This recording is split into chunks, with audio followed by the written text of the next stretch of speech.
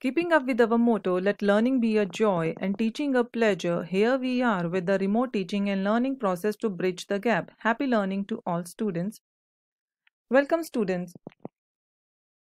In today's online session, we are going to continue chapter number 2 of political science, that is the electoral process. In the last video, we discussed election commission, its selection and its functions. And today we will learn about the process through which the elections are conducted, restructuring of constituencies, what is the code of conduct, some of the challenges faced during the elections, and electoral process, electoral reforms that are required to improve the election process.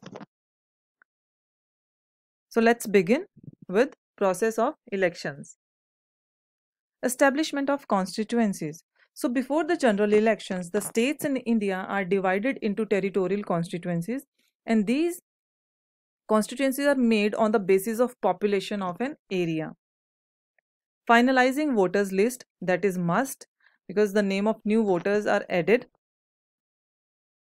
Nomination of candidates and scrutiny of their nomination forms. It is done just to check whether the information provided by the candidates is accurate and they don't have any criminal background.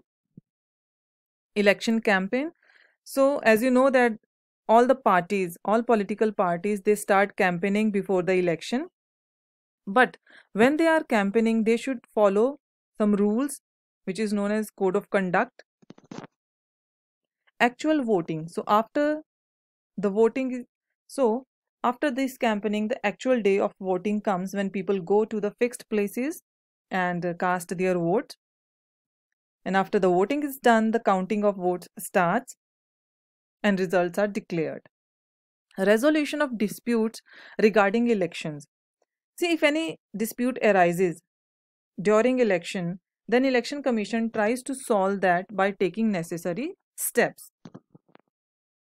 Let's move forward and see restructuring of constituencies. So students, the total number of members in Lok Sabha is 543. So it means that there are 543 constituencies of Lok Sabha. Now how these 543 members are elected? So every member represents one constituency. So within this election commission, there is one body which is known as Delimitation Commission. So the work of this body is to decide the constituencies. If the population is more in some areas, then this Delimitation Commission can further divide that area into small parts and restructure the constituency. So while doing this, there is no pressure on this commission. So it means they do all this work freely without the interference of any political party. Now, what is this code of conduct? So students, to ensure free and fair elections in India, the Election Commission has adopted several measures. So the code of conduct is one of those measures. So the code of conduct explains the rules that are to be followed by government, political parties and the voters before elections and during elections. Okay, so we can say that even the government cannot violate these rules. Because of this code of conduct, in the last few decades, Election Commission has used its power to control malpractices during elections. And due to this strict observance of code of conduct, the common voters have become confident. Now we will see some of the challenges in conducting free and fair elections. So students, as we know that India has huge population and a number of voters is also huge, big number. So conducting elections becomes a truly challenging task in such a vast nation. So Election Commission has to work in accordance with the law while dealing with these challenges. So we will discuss some of the challenges. The first one is misuse of money. So it can be seen on a larger extent during elections. The Election Commission has to take several measures to stop such a misuse of money. Sometimes people just buy votes by giving money. They bribe people, which is a very wrong practice and which should be stopped. Many political parties give election tickets to the candidates with criminal background. So you can imagine what would be the result of this. It not only criminalize the politics, but the Election Commission also faces problem in ensuring that elections are conducted in free environment candidates are when such candidates contest the elections. And such representatives, if they get selected, they become our representatives. So they will think of their benefit rather than the welfare of common people. So it should also be stopped. Violence during elections. So another major challenge is violence. The extent of violence has increased significantly during elections. So all political parties should help the Election Commission to control this violence. Giving election tickets to relatives. So, to retain a continuing influence on politics, some leaders, what they do, they give tickets to their own relatives.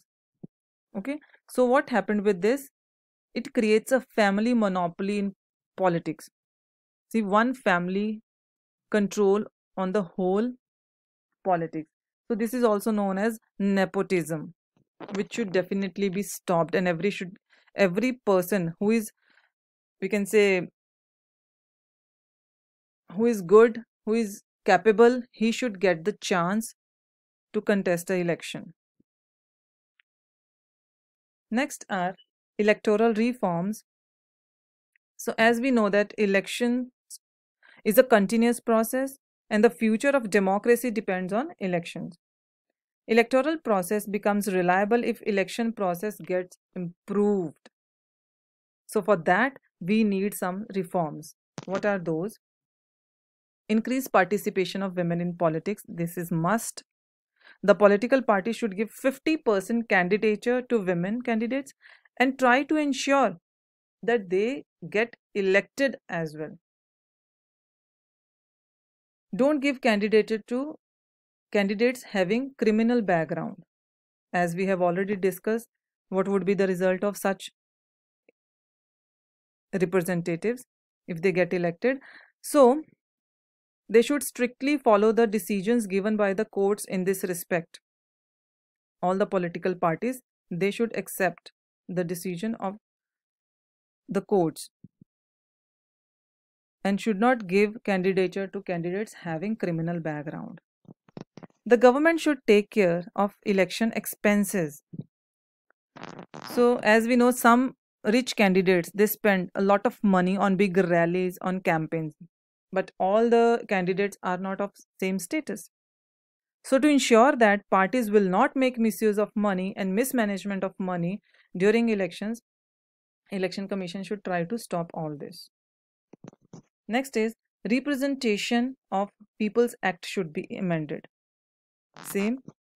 Why it should be amended? So that people having criminal background would not be able to participate in elections. So if these steps, if these reforms are done, so definitely the election process will be fair and we will get capable representatives. Let's move forward and see the journey from ballot boxes to EVM machines. So as we know, the first elections in independent India was held in 1951, 1952. This was the beginning of shaping of democracy through electoral politics when we started electing our representatives. So in the initial elections, ballot boxes were used for this purpose of voting. Okay. So the use of EVM machines started from the decade of 1990s.